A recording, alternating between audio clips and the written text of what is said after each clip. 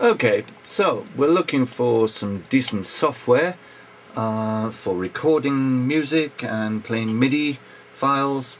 So we're going to go to a site called www.pcpages.com.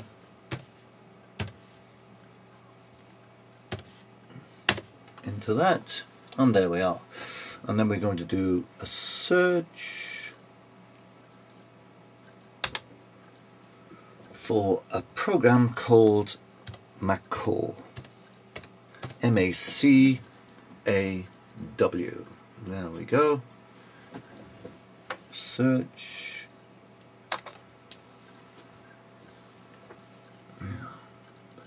There we are. Macaw. Make sure it's when you download. So here we go.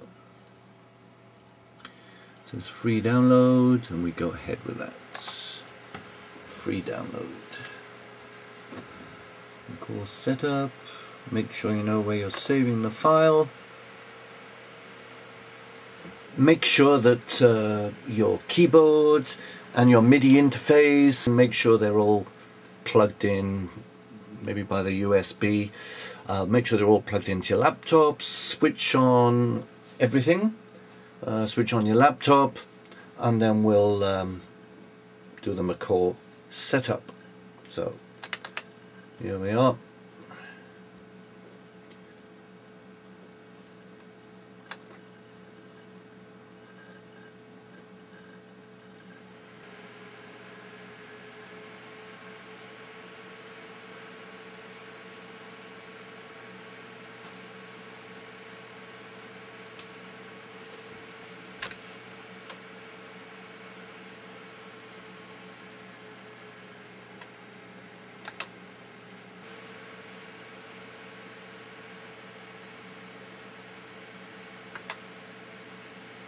Step 2, accept. Now this particular website is offering us extras. We don't want those extras, so we're going to decline. And also competitive offers, price peep, we're going to decline that. And then this one's a bit crafty. It's got install Mix DJ toolbar. Things that you don't particularly want. Mix DJ is my default search engine, so get rid of those. And then go to next step.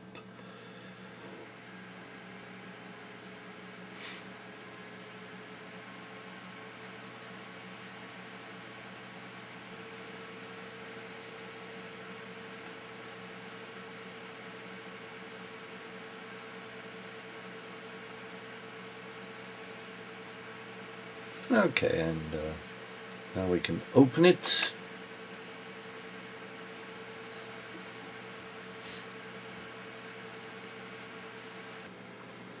we double click on the setup file.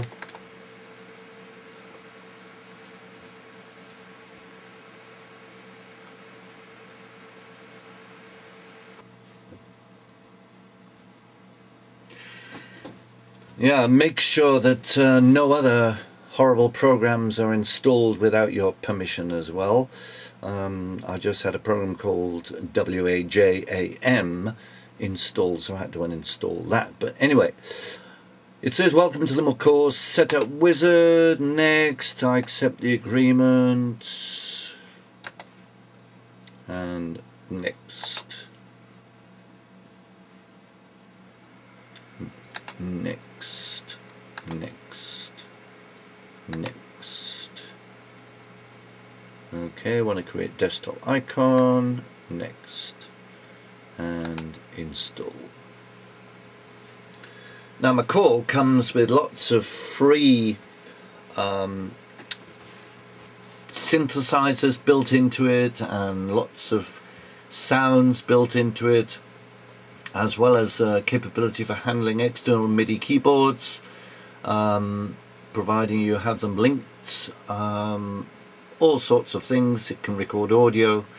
So as a basic Digital Audio Workstation. It's extremely versatile.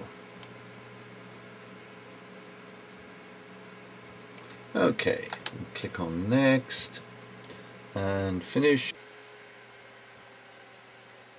Okay, after we'd connected our MIDI interface, in this case via USB, and for most people that would be via USB, then we can begin. The first thing we need to do is to go to our control panel.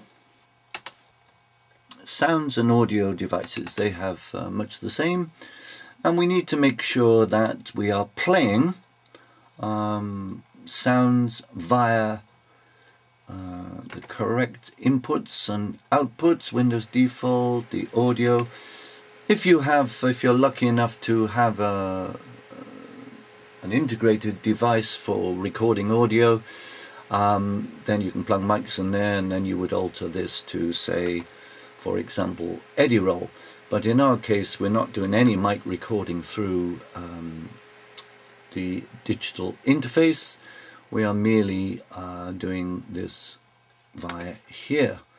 So hardware, yes, it's all there. The one thing we will need to do though is to go back here, and you see it says MIDI music playback.